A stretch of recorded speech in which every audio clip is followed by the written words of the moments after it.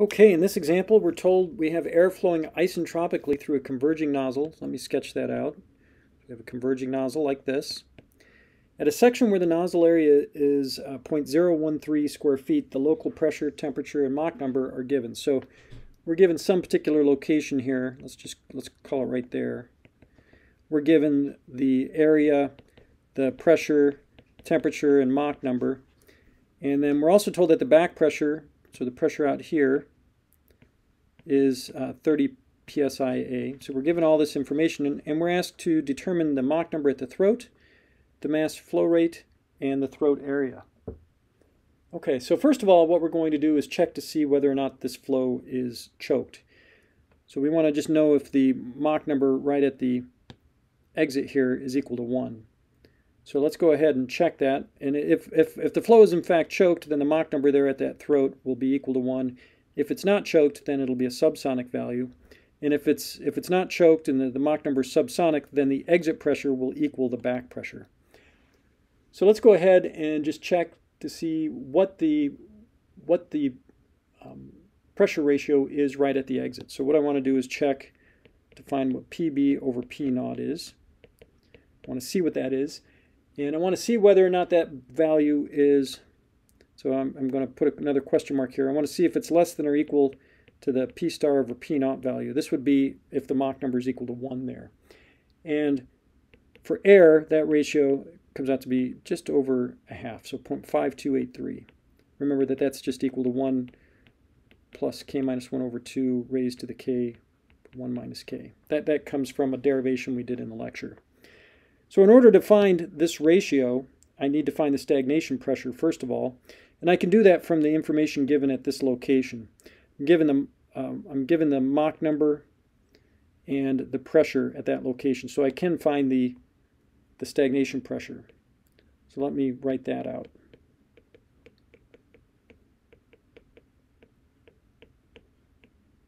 So here's our stagnation pressure ratio expression. I'm given the information that the pressure is 60 psia, where the Mach number is equal to 0.52. We know the specific heat ratio for air is 1.4. So we can solve for the stagnation pressure. That stagnation pressure comes out to be 72.15 psia. Now that I have that stagnation pressure, and by the way, the stagnation pressure will remain constant. There's no shock wave or anything occurring in this converging section. It's all subsonic here. So we don't have any non-isentropic processes, so that means our stagnation pressure will remain a constant. So I can take the ratio of the back pressure, the 30 psia, to the stagnation pressure. That's this thing here, so let me go ahead and do that. Stagnation pressure was 72.15 psia. The back pressure is 30 psia. And when you evaluate that, that comes out to be equal to, I'll just put it over here, 0.4158. So in fact, our back pressure ratio, back pressure to stagnation pressure ratio, is less than the P star over P naught, which means then that our flow is choked.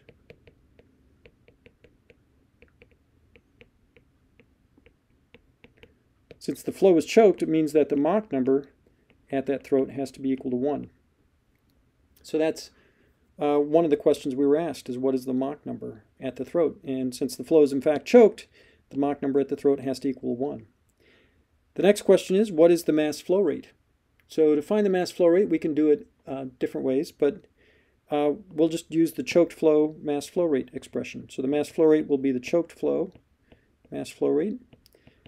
And we derive this in one of the lectures. I'll just give you the expression here. It's given on the formula sheet. It's probably easiest just to look it up.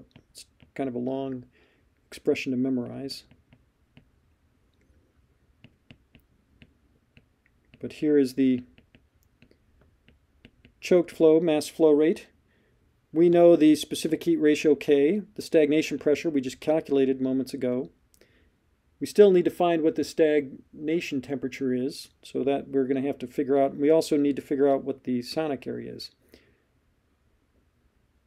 Now, to find let's go ahead and first find the stagnation temperature. Let's do that first. So to find the stagnation temperature, we can use our stagnation temperature ratio expression.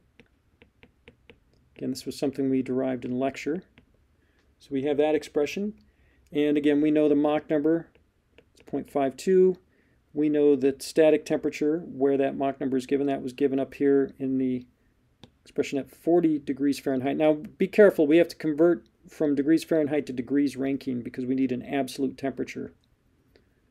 So the temperature there would be, when you convert over to degrees Rankine, it comes out to be 500 degrees Rankine. Okay, so then we can plug those values back in and find the stagnation temperature. That comes out to be 527 degrees Rankine. So we can plug that in up there. And then now we have to find the sonic area. And that we'll get from our sonic area ratio. Looks like the following. Again, this is one we derived in the lecture. It's on the formula sheet. It's probably easiest just to look it up on the formula sheet because it's kind of a longer expression.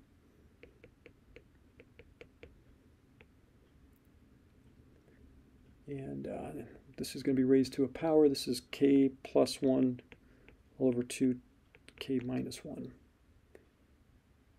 And here we know the area where the Mach number is given. So the Mach number is 0.52. By the way, that's a Mach number squared. And then the area at that Mach number we were given as 0.013 square feet. 0.013 square feet. And so from this we can solve for the sonic area. This, by the way, will be the same area as the area of the throat because we know the Mach number there is equal to 1. So when you work out this value, it comes out to be 9.97 times 10 to the minus 3 square feet. And I think, by the way, that was one of the questions we were asked to solve for. Yeah, what's the throat area? Well, we just derived that here. It's the same as the sonic area because the Mach number is 1 there.